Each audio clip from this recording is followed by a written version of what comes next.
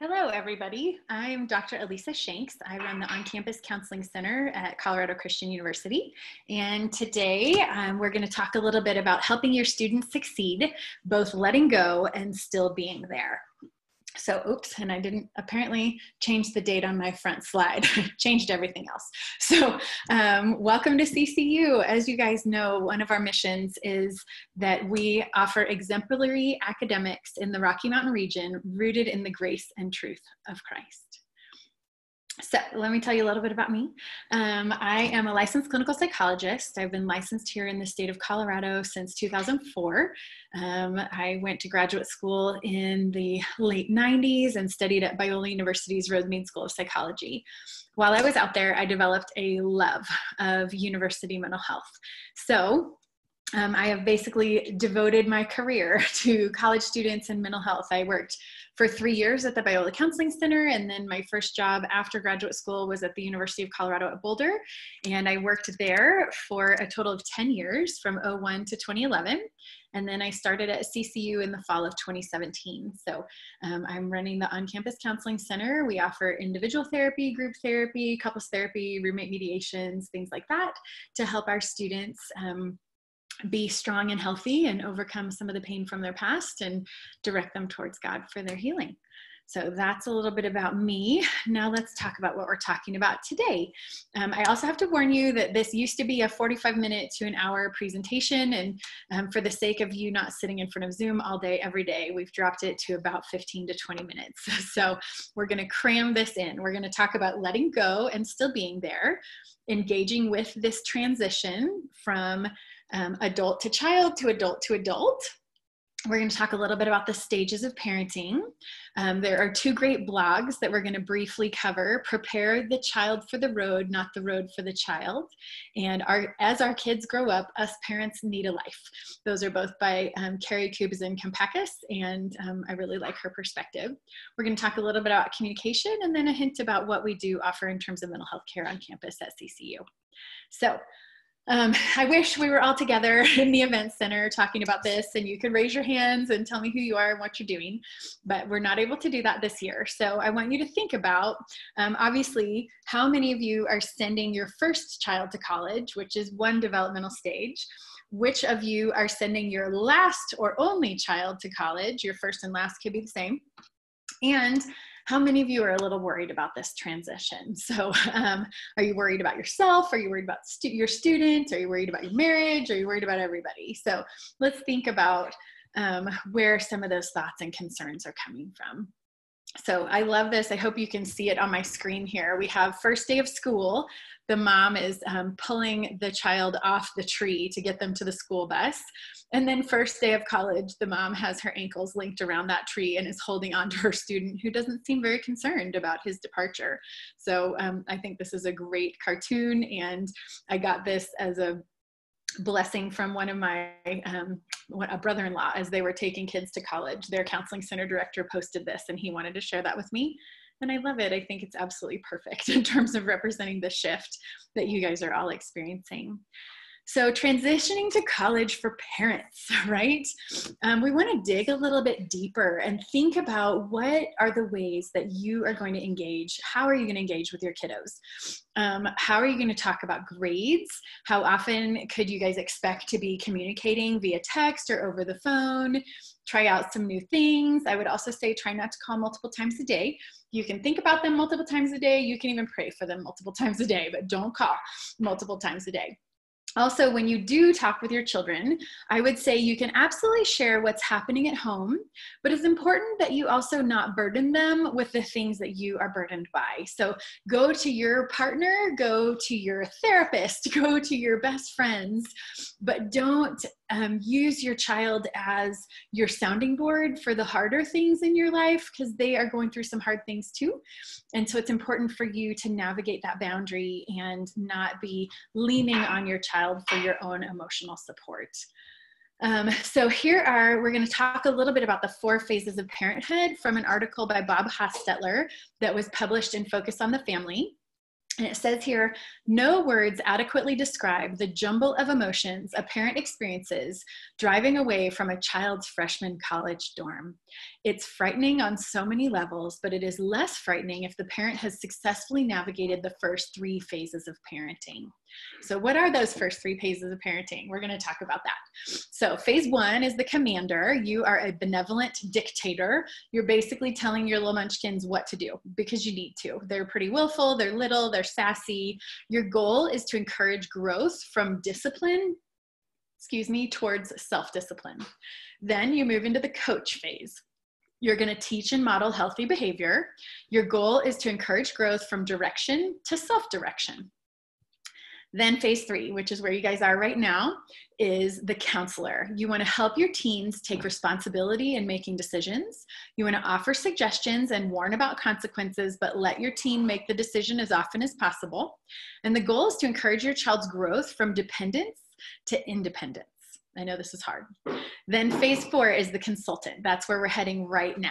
So parents in this stage, it's so hard, you guys, must hope, pray, and wait. Phase 4 can be the most difficult because it requires a level of letting go. The key phrase is, let me know if I can help. It affirms your availability while also respecting your student's independence. The goal here is for your child to become a healthy, functioning adult, and I know that's what you want for them. Phase 4, instead of jumping in to solve those problems, you are acting as a consultant. Your advice is only wanted when it's asked for. So you have to hold it until they ask for it, which is really hard. So this is an opportunity for you to learn some self-discipline in holding back and letting them ask for the help and support when they need it. This is a new season. Everything is shifting from parent to child to parent to adult. And it's difficult not to treat your emerging adult as a teen. Talk about this process with your student. We know that it's hard. It's hard now, and then it's hard again next summer if they come home, because when they're in your home, you're used to parenting them like a high school student instead of like a college student. So they will have had 2 semesters of freedom and flexing their wings and finding their boundaries and finding their sleep schedule and getting to classes. And it's important for you next summer to think about what that developmental parenting shift looks like at that time. So think about that and talk about that. When I worked at CU Boulder, I often talked with students about talking with mom and dad before you come home about this transition, because you have been independent and now you are going back into the house. All right, so talk, communicate about this. All right, so this is Carrie Kubizin-Kompekis, and I love a couple of her blogs that I've read. This one is Prepare the Child for the Road, Not the Road for the Child. The gist of this is not to be a snowplow parent. When I say snowplow parent, I'm not sure you all know what I mean, but what I mean is a parent who goes out and literally clears all the obstacles on the road. And on the one hand, that seems like maybe it could be a good choice, but in reality, you're stripping the opportunity for your child to go through hard things and build mastery in the safety of your own home. So she says, when we prepare the road for the child, we make their life too easy. We don't allow them to build the life coping skills that they will need down the road to handle life's hard realities. She talks about the difference between little league stress and big league stress, right? We all struggle if our child doesn't get chosen for the team or feels left out or experiences some mild bullying, things like that. But those little league stresses, when they're in the safety of our own home, are things that we can come alongside them and help them cope effectively with, because eventually they turn into big league stresses. So if we think about writing a failing paper in 7th or 8th grade versus writing, submitting work that is subpar and getting fired from your job, I'd much rather come alongside my child and help them learn a solid work ethic and help them learn how to achieve and function effectively than have them losing their job or getting divorced or those kinds of things because they don't know how to get through hard things. She says, preparing the child for the road means packing their suitcase with care. So I pack my kids' suitcases with love, faith, and affection. I try to save room for resiliency and character, both are acquired by facing obstacles and disappointments. Every suitcase needs a healthy mix of warm memories and real life lessons. I know their suitcases represent both the security of home and the security of knowing that they can handle hard things. And there will be hard things, right? So that's a piece of it. We want to prepare our children for what is coming. All right. So this is kind of tongue-in-cheek here, but she says, as our kids grow up, us parents need a life. So before we had kids, I imagined that you had a rich and interesting life with passions and interests and the energy to stay awake past 10 p.m. on a Friday. But having a baby shifts your priorities. Some days back in that era, your only goal is survival. You had to put things on the back burner to conserve your energy. You had to sacrifice things to make room for a new calling. We, however, are living in a generation of parents who are wrapping their lives around their kids, and that can cause trouble with ourselves, our marriages, and the whole family unit. Dr. Madeline Levine, in her book, Teach Your Children Well, says we hunker down and immerse ourselves in our children's activities at the expense of our adult relationships and our own continued development. Decreasing the sphere of our own lives makes us increasingly dependent on our children for a sense of meaning and accomplishment. And that's not fair, right? Our kids carry burdens, and they aren't meant to carry the burdens. We are not meant to make them a source of our joy. God wants Jesus to be the ultimate source of our joy. He created us to be Christ-centered parents, not child-centered parents. With Jesus as the center of our universe, we can have hope apart from our kids. We can widen the sphere of our adult lives and define ourselves first and foremost as children of God. So that's really important, and it's hard to do. This is not always easy, and this is a process. So have patience and grace for yourself. So it says here, being a parent is important, and we are far more than parents. It is good for your kids to see you as a multifaceted person with your own interests and desires and whatnot. Sissy Goff in Intentional Parenting says, yes, your heart is interconnected with the heart of your child, as it should be, but you are still you, and they need you to be. They need you to have hope outside of them, and ultimately, of course, any real hope comes from the fact that God has poured out his love into our hearts and into theirs. So another facet here is thinking about communication. How will communication be different if your child is moving out of state? What do the time zones difference look like? If they're around the corner, how often do you expect them to come home for dinner? Those kinds of things. So we want to think about, I know that this is easier for you guys than them, to not depend only on texting, social media, or email, but to call them and listen to their voice. Now this requires them to answer your phone calls so that you can listen to their voice, but have that talk ahead of time. Find a good time in the week where you can just set a date and talk with them at that time each week so that you know you'll have the opportunity to connect and check in and make that a priority. Ask open-ended questions. Now I know you try this and they don't always meet you in that, but ask open-ended questions so that they can hopefully give you more than yes, no answers. Tell them a little bit about what's going on at home, even if they don't stop and ask, and let them know that you're praying for them and supporting them in this new transition. With communication, you also want to notice the time of day that they're communicating with you. If there are too many middle of the night times or texts or whatnot, that may mean they're struggling with sleep or with the self-discipline of getting themselves to sleep. Don't overreact if you can't immediately respond to every communication. It may just push them to act independently and develop independence and build mastery. One of the things I always say is not to overfunction on behalf of your children. So if you're worried about your kiddo having an 8:15 class and whether or not they're going to wake up for it, help them begin the process of learning how to set alarms. And if they need to set multiple alarms, then make sure they have multiple alarms. But don't overfunction. Don't function in such a way that they are dependent on you for doing the things that need to be done. Encourage them to unplug. I know this is hard, especially in this season, but thinking about this, they will have new opportunities to go to the dining hall and make relationships and go out for coffee and order pizza at midnight and those kinds of fun college things. So making sure that they have some face-to-face connections and interactions and not just everything online is important. All right, I love this quote. It says, there are only two lasting bequests that we can hope to give our children. One is roots. I think of deep roots, and the other is wings. So let's think about how to give roots and wings. With roots and wings, you want to make sure they know your home is safe, the door is always open, you are available to consult with them.